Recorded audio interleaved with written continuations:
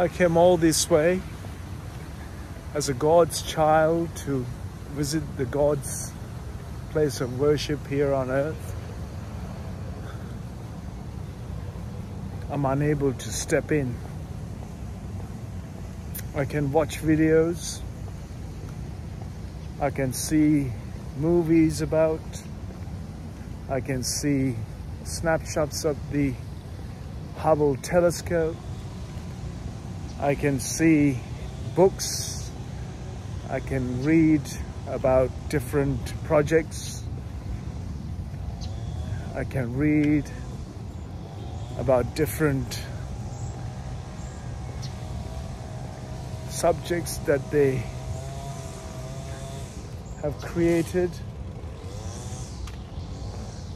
But yet, I cannot go beyond my physicality, because the physical form of me, or will I be able to enter the temple, God's space, without my physicality? It's a question that we all must ask. Is it the physicality that is burdensome in the God Spirit? Is it the physicality that causes us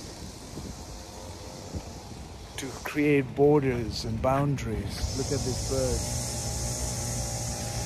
As I speak, the bird was calling his or her nature and poo just on the green, and that helps rejuvenate the worms, the bacteria, and break it down into be part of the food for the grass. And if you plant a seed, that will become a sapling, a plant, a tree, a flower.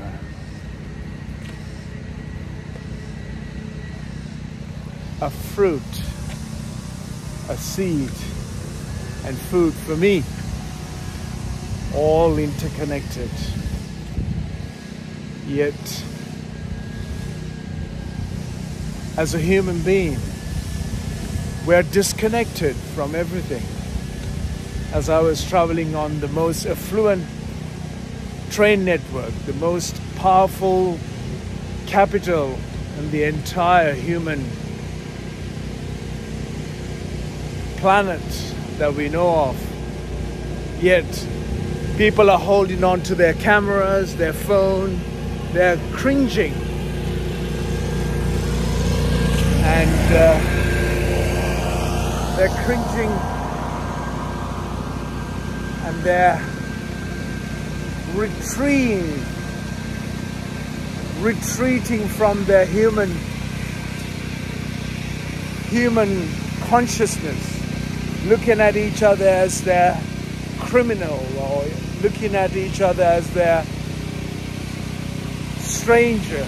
We call ourselves strangers because of our physicality, the way we look, the way we dress, what we carry, how we conduct ourselves. Here I am, exiting the temple, heading myself out of the temple gates,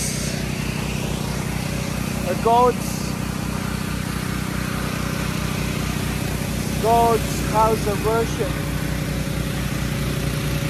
is taken.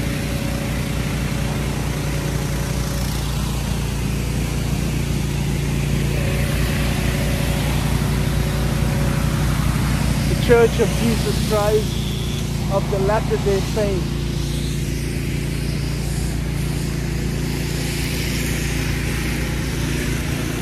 Wonderful. Here we are.